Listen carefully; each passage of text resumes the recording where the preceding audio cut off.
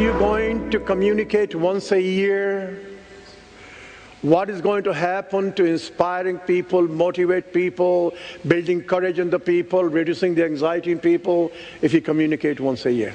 What's going to happen? Correct, though? Now, when the times are tough, you've got to communicate more often. Como se dice frequency?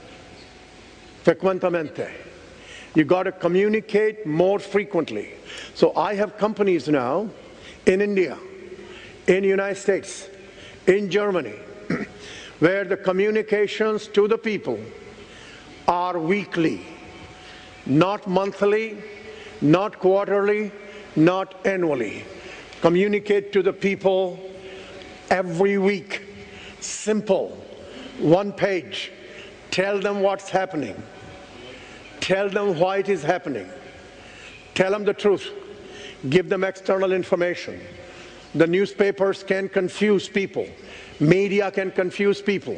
If you do that weekly and be authentic and be honest, what is happening to the people's understanding of the business? Claro?